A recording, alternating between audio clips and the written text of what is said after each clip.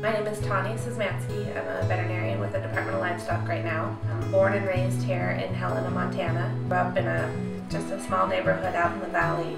My mom had a mare that we bred every year, like a good quality brood mare, retained her placenta every time she foaled, and so we always had to have a veterinarian out. One year I remember our regular veterinarian couldn't make the call, and so we had somebody else come out, and it was a female. It was the first time I'd ever been exposed to a woman veterinarian, and she came out to remove the placenta, and it was just her, and she asked if one of us could help, and my mom's a little bit squeamish, and so I ended up being the one that held the mare and helped her with the process, and pretty much from there I was hooked. Once our regular veterinarian was back, I started just hanging out with him and riding in the truck with him and going on calls with him all through high school and carried over into college. I picked a college based on hopefully someday being able to go to veterinary school there. I went to Iowa State.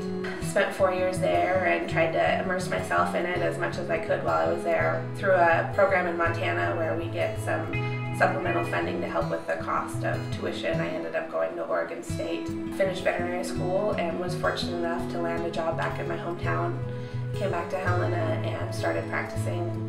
Did large animal only practice, primarily equine, but some cattle work. And just through the process of meeting my husband, getting married, some changes in jobs, I kind of fell into this position with the state. When I'm here in the office working on the different disease programs that I administer, trichomoniasis takes up a significant portion of my time.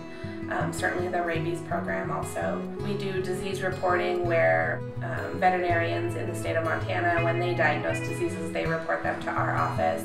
We compile all of that information and then we report it at the national level so that they can keep trends as far as what states are seeing what diseases, what months of the year, if there's anything new cropping up. I love this job. I love this job. It gives me a chance to do so many diverse things within my profession.